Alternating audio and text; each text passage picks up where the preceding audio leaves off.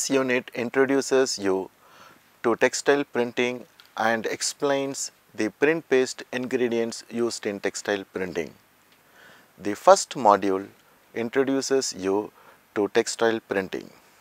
In the process of printing, color designs are developed on fabrics by printing with dyes and pigments in paste form with specially designed machines. Printing is used to apply colors only on localized areas according to the design pattern. Printed fabrics usually have clear-cut edges in the printed portions on the face of the fabric. Printing allows flexibility in creating variety of designs and enhance the aesthetic value of fabric. Let us now examine the differences between dyeing and printing. In dyeing, only monocolor application can be done, whereas in printing, mono or multicolor applications are possible. In dyeing, dyes are applied in liquid form, whereas in printing, dyes are applied with paste. Salt is needed for dyeing, but in printing it is not required. In dyeing, temperature is used for better penetration, but in printing, temperature is not being used. Water plays an important role in dyeing, but in printing, thickening agents plays an important role. In dyeing process, percentage of shade is calculated on the weight of the material, but in printing, percentage of shade is calculated on the weight of the paste. In dyeing, time is allowed for better penetration, whereas in printing, time is not required since color is applied only on the surface of the fabric. Off bleached fabric is used in dyeing, but full bleached fabric is used in printing. In dyeing, the fabric is handled either in open width or in rope form, but in printing, the fabric is handled only in open width form. During dyeing, the fabric may be wet or dry, but during printing, the fabric is to be kept in dry condition. During printing, color is applied uniformly on both faces of the fabric, but due to single printing, the printed face will be darker and other face will be paler. In dyeing, simple machinery such as tanks, winches, jiggers, soft flow and padding mangle are required, but for printing it is more complex by way of design, screen preparation, printing machineries and after process machineries. The cost of dyeing per meter is lower than cost of printing. The process of dyeing consumes more time than printing. Dyeing consumes more water than printing. For printing, the following are the general requirements of fabrics. The fabric should be stitched with proper face on top and uniform width. Shearing and cropping treatment is given to remove loose threads. Desizing is necessary for proper penetration of the print paste. Singeing removes hairy fibers to enable uniform adhesion of printing paste and sharpness. Scouring gives better dye absorption. Mercerization is given for cotton fabric and heat setting for synthetic fabrics.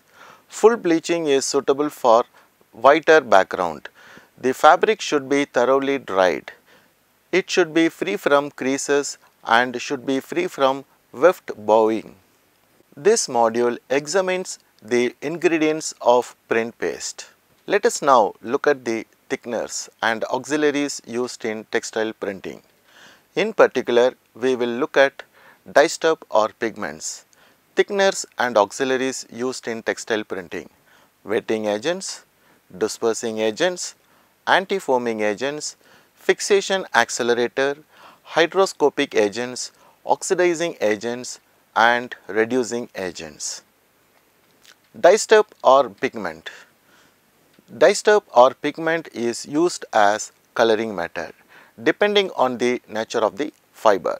Lumps are broken using a wetting agent and smooth paste is obtained. Dyestuff or pigment is selected on the basis of cost, fastness properties and requirement of shade. Thickeners and auxiliaries used in textile printing prevents the spreading of the color on the cloth by capillary action. The choice of thickener depends upon the class of dye to be printed and styles of printing. For example, CMC, Indulga, Terraconth, British gum, sodium alginate, emulsion thickener, etc. Wetting agents are used to obtain a smooth paste of the dyestuff without formation of any lumps. Lumps, if allowed to remain, get deposited on the cloth during printing and produce dark spots. For insoluble dyestuffs like wax and naphthals, wetting agents are used to facilitate wetting of the dyestuff. For direct, acid, basic and reactive dyes which are water soluble, a wetting agent is normally not required. Dispersing agents are used to prevent precipitation of dye particles as the concentration of the dyestuff in the printing paste is high. For example, diethylene glycol, thiodiglycol, sodium benzyl sulfonylate. Anti-foaming agents are used to reduce frothing in the printing paste. Dyestuffs have a tendency to froth during color preparation and printing because of the presence of wetting agents and continuous agitation by the printing roller and brush finisher. Due to frothing, the paste overflows on the floor or onto other color box. The print also becomes specky and lighter in shade. Fixation accelerators are used to improve dyestuff fixation in printing as well as to shorten fixation time. They are also effective in preventing fixation unevenness that may be caused by fluctuation of conditions for dyestuff fixation such as temperature, time and humidity, etc. The examples are p-phenyl phenol is applied for polyester, thiourea is applied for polyamide, resorcinol is applied for polyamide, cotton and acrylic fibers. Hydroscopic agents are used to take up sufficient amount of water during steaming. This gives mobility to the dye molecules to enable them to transfer into the fiber. Examples are urea, glycerin, diethylene glycol. Oxidizing agents are required for printing certain classes of dyes and also in discharge and resist printing. Most commonly used oxidizing agents are chlorates, chromates and dichromates, nitrates and nitrites of sodium, potassium ferrocyanide. Reducing agents are required for discharge and resist printing as discharge chemicals. Examples are sodium sulfoxylate formaldehyde, zinc sulfoxylate formaldehyde, potassium sulfite, ferrous sulfate, stannous chloride, thiourea, etc. Essential properties of thickeners for printing. To meet all the requirements for printing, more than 2 selected thickeners are used. For better workability, the following are considered while choosing the thickener. Quick drying. It should have desired viscosity, flow, ability to wet and good adhesion to substrate. It should not affect the shade of the dyes used. The storage stability of thickener should be good. It should have low foaming properties. It should be compatible and inert to dyes and other ingredients for the printing paste. It should have good elasticity during squeezy action. It should have good film strength and non-cracking after drying. It should have thermal stability at higher temperature. It should be easily washed out, should be available at a reasonable price and should be biodegradable and eco-friendly. Advantages of synthetic thickeners. Synthetic thickeners are derived from suitable vinyl compounds.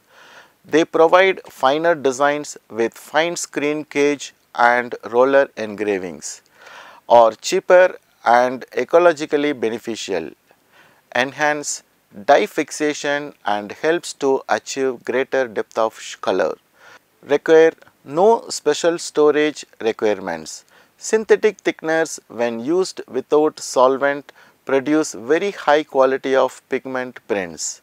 They are free from hardening, browning during high temperature fixation. You have come to the end of this unit. To summarize, in this unit you have been introduced to textile printing and the various ingredients used in print paste. Thank you.